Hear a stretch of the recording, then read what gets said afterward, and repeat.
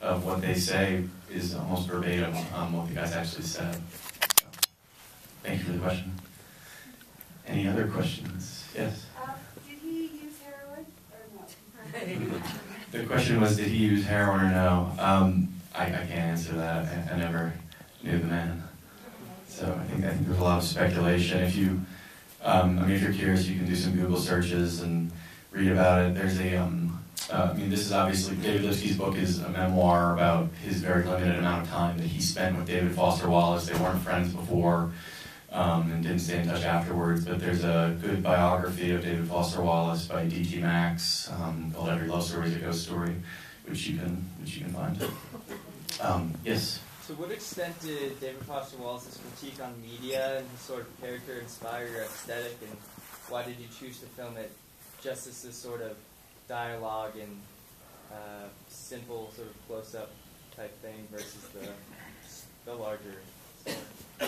Yeah, the question was, paraphrasing, but how did David Foster Wallace's critique of media influence the film, and why did we decide to shoot it sort of just sort of close up, sort of two guys talking, as opposed to, I actually don't know what the alternative would be, but animated, real explosions, so from Broken Arrow. I can only speak for myself. I find personally traditional biopics, cradle to the grave biopics where you see someone at age 5 and that offers the key to understand why something happens then 40 years later. I find them really reductive. I can do the same thing for Wikipedia usually. And I love conversation. I think there's something inherently limited to the biopic. And what I loved about the possibilities of this film is there's something so inherently subjective. There are huge blind spots that the very structure of the film acknowledges. Like, we don't speculate, about David Foster Wallace, really about any of the questions, one was asked before is, anything about him. What we know is what David Lipsky knew. I'm a Wallace obsessive, so I read everything, but it's really just what Lipsky experienced during that time. And it's a relationship film, and in some ways it's an unrequited platonic love story, a lonely souls film, and it's just about their time together, and if we had told the story of David Foster Wallace 10 years later, it would have been a completely different story, but I personally wouldn't have been interested in that story. I was just thinking back to something Donald Margulies said. He's a playwright, and for a while this was being discussed as a play, and he said he just found it irresistible to not put this dialogue and this experience these two people had painted on the landscape of, that part of America. And what's interesting is we shot Western Michigan for Illinois, and it looks exactly the same in some of those two places. That's what they drive down with sort of the fast food on each side, and that could be anywhere in America. So I think for all of us, it was cool to pit those images against the dialogue that they were having. Thank you for the question. Yes. I was deeply moved by the interplay between the two actors. I thought the silence and the spaces, which is what good playwriting is about too, were very, very deeply moving, and that you held back, pushing, and the actors held back, pushing the dialogue, so to sense. And I think that rhythm and that timing was deeply, deeply moving. So I want to compliment you on that. And I wanted to know if that was something you were working for, or is it just something that I found in your film? The other is the soundtrack is, did you do the music supervision, or did someone else? Because it's nice to hear REM, for example. Thank you. I'll try to summarize. The question was the first question was about sort of the pacing of the dialogue and the silences, and was that sort of intentional, or was that sort of something that just sort of came up? Or did the actors just bring that? Or did the actors bring it up? And the second question was about the soundtrack. The pacing of the dialogue. I'm just good at, this is a cliche, but good acting is good listening, and both of these guys, David Lipsky was and is a first-rate journalist, and David Foster Wallace was a phenomenal nonfiction writer as well. They knew how to listen, and I think for me, there's nothing more compelling than someone thinking and listening. And, you know, I mean, so much of this, I have no idea whether David Foster Wallace ever actually let his guard down around David Lipsky. That's up to you guys. We'll never know. He was a very guarded person. He was at the tail end of a sort of media blitz for this book. He had to talk about it a lot.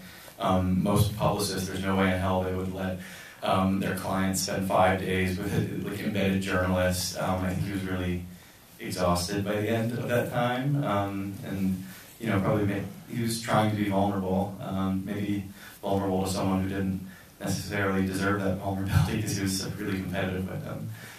But yeah, I mean, and so much of that comes also from the actors, from Jesse and Jason and all the other actors who were just phenomenal and really trusted each other, trusted me, trusted the material.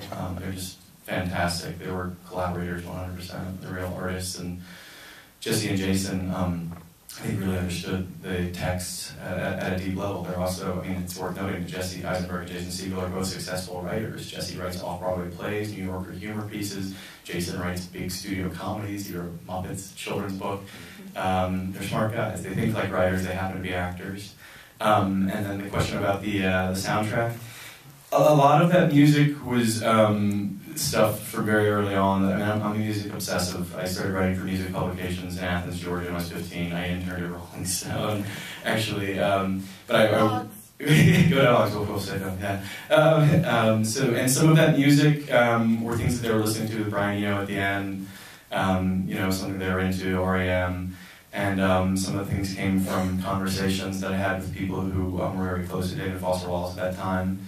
And I worked with a really phenomenal music supervisor named Tiffany Anders, who I've worked with a couple times now. And then we were lucky to work with a great composer, Danny Elfman. So it was a real collaboration. Mm-hmm. Thank you. Any other questions? One more. Make it a good one. Yes?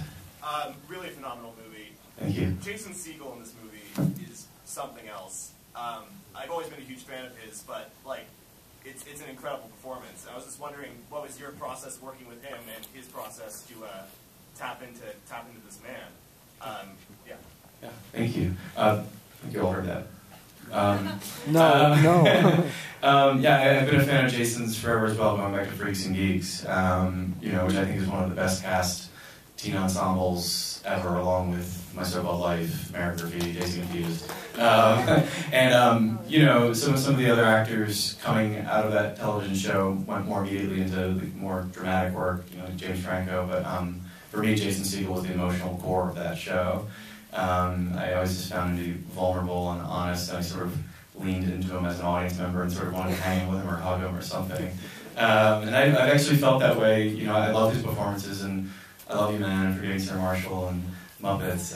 So he's a really phenomenal actor who, you know, spent the past 9 years on a sitcom. So I think some audience members might make presumptions, you know, but it was all there with him. And, you know, he and I had long conversations. You know, and he knew the stakes of getting this right, and he knew that if he got it wrong, could be crucified, I think, rightfully so. I mean, people, fans of David Foster Wallace, which I consider myself a major fan, many of the people who worked on the film are as well, are very proprietary of him.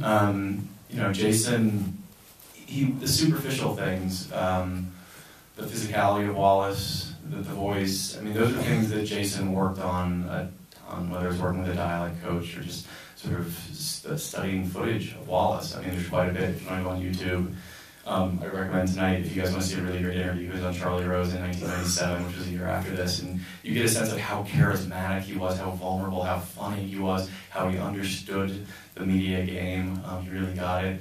But I think Jason also was not looking to do an imitation. He didn't want to do a caricature. This wasn't a Saturday Night Live sketch, so I think he really wanted to understand from the inside out, like where Wallace was coming from, which was, you know, I think he was trying to relate to other people. So I think that's, you know, and Jason did listen to these tapes as well. Again, not to imitate, but to have his own take on Wallace's intention and, you know, the games that these two guys were playing, you know, to really understand, you know, when Lipsky flatters him, like, hey, you look good in your book jacket photo, to have a real take on, would he have been vain, would he have bought into that, would he have played the game right back?